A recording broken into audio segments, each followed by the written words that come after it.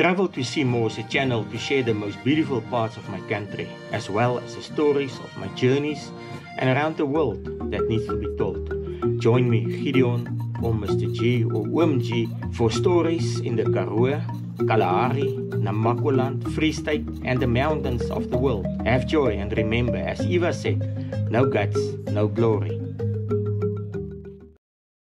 Hondeklipbaai is a small town on the west coast of South Africa, and it's a coastal town and one of the most isolated coastal towns there are. There's no ATMs, there's no fuel stations, there's a few houses, about 300 to 400 people staying there, and we decided that we're going to visit Hondeklipbaai. Why not? In the past, only the people with the Land Rovers and the tough people that actually visited. But we decided we're going to visit it and have a look what it is. We've got a choice of 3 routes to visit Hondeklipbaai. The one is via the Westcoast National Park. The second one is on the way to coarse. You take the tar road, a little bit of tar, about 30 km, and then you're on your way to Hondeklipbaai. And we decided that we're going to pass the tar road and we're going to take the gravel road just before coarse and take all the way the gravel road to Hondeklipbaai. The reason is there we will be able to see the most beautiful flowers and the most amount of flowers, and it's the most adventure road of them all, but still a nice route to travel. And here we go, on the road, on the way to Hondeklipbaai.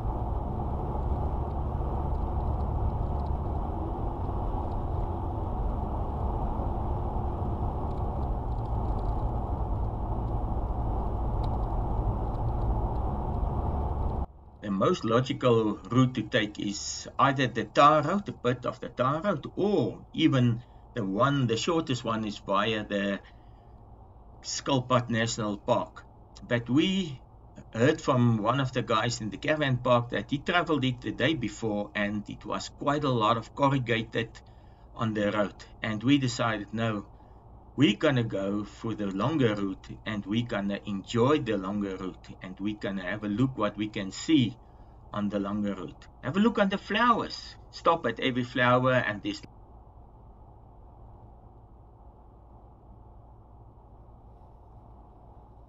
Every now and then we saw a house next to the road, a farmhouse, and the people in this vicinity, they're actually farming with goats and with sheep, and that is the main income of the farmers here, goat and sheep farming.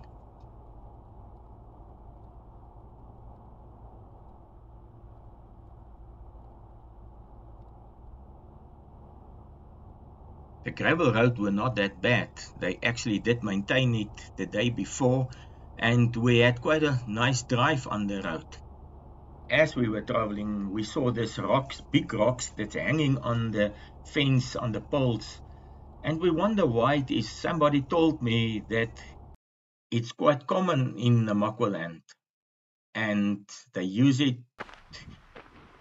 on the new fence after digging the holes and putting the poles of the fence in it for it to go deeper into the hole. Interesting fact.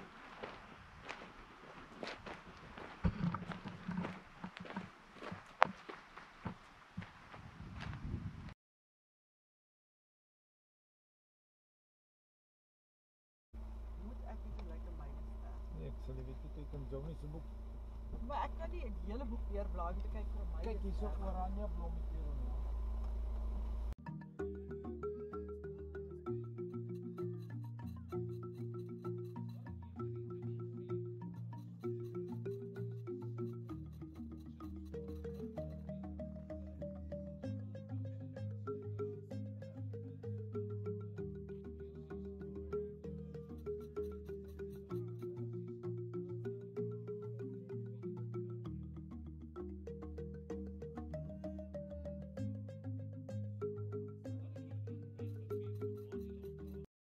Hondeklipbaai in English, if the people don't understand Afrikaans, is hond is dark and klip is rock.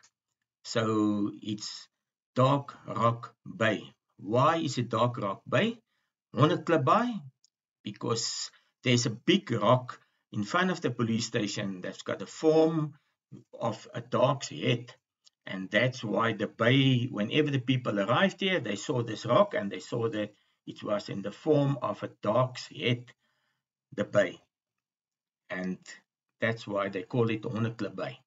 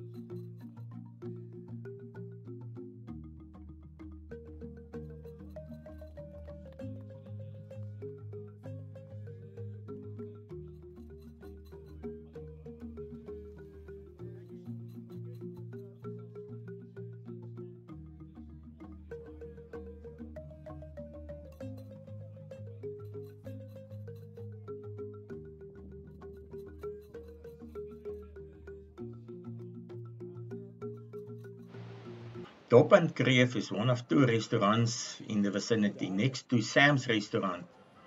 And we decided on Dop and Kreef, and when we sat down and we had something to drink and a little something to eat, we read the story of how the restaurant and the owner actually got together. If you look in the sea, you will see a cement structure in the sea, and that were the old ice house where they put all the ice in, because this were a bay where the people did fishing, and then they bought all the fish in and they pack it at the factory, and then they ship it out to the inland part of the country. For quite a few years it's actually abandoned and there's no more fishing here, and the whole town is actually becoming a ghost town. Just a few people here, a little bit of attraction, and just to enjoy it. You either come to Hondeklipbaai because you've got the property here, or because you love it, or because of curiosity. We've never been here, and we would like to investigate every new town and see what it's like. Enjoy.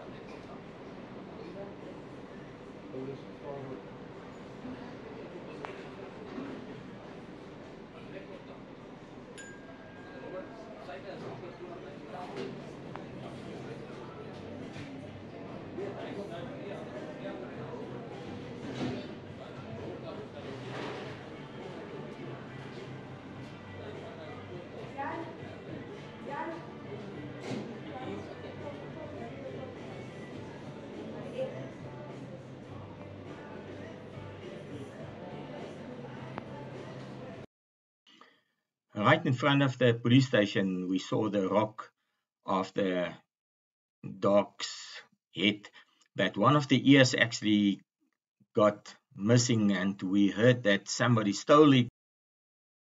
As we were on our way, we stopped quite frequently at small little flowers next to the road, and whenever we stopped, we actually realized how many flowers there were, and we just enjoy it, having a look, taking pictures, and enjoy every flower, every part of the country that we are seeing.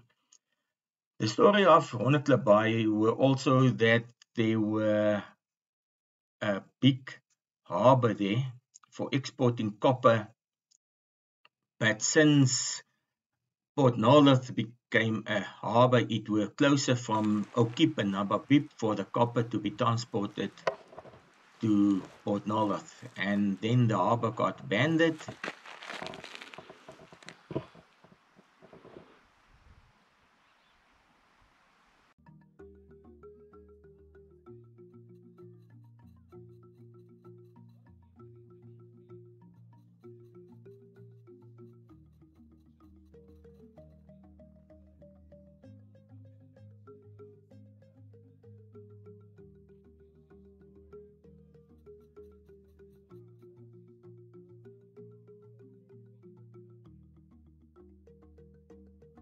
And we are back to the N7, to the road to Namaqualand. But we did not find the flower, the meidestert. We have decided that we will ask Philip at the caravan park and have a look. Maybe we can find it somewhere else. So it's on our way to Namaqualand, and tonight we can have a nice braai and we can have a chat about the wonderful things we saw today. What a sight! What a day!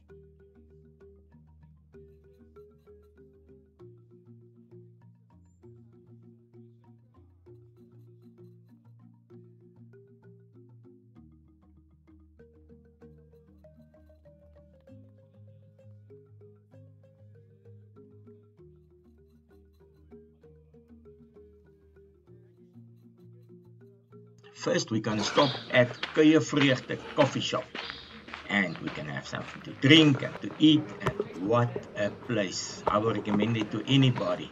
Stop and have a look at it and get something to drink and support the local people.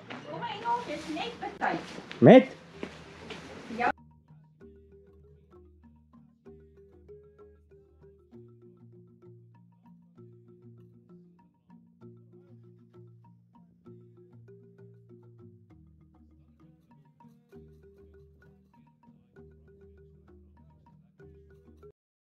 That night, the wind started blowing. And let me tell you, the people say in Namaqualand, that's where the wind is made. But we enjoyed it. That is something for today. If you enjoyed it, please subscribe to my channel and give me a thumbs up. Yes, in the next episode, we found it. Wow.